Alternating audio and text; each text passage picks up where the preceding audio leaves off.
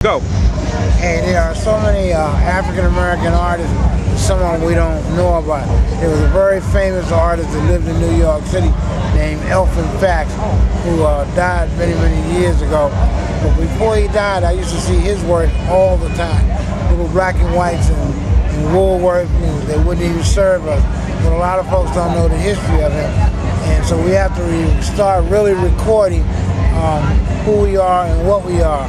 And then one of the things that people get pissed off with me about is not that I don't want to sell to white people, but I really want our people to keep our legacy and be in charge of our future. Thank you for your time. Artist Frank Frazier. Thank you, Frank. Thank you very much.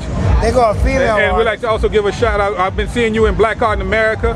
There's Black Art in America, right? Oh yeah, as a matter of fact, we have the one of the co-founder, major founder of the Black Art in America. I'm glad to be out here to see him.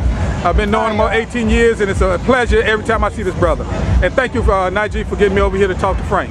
Thank you.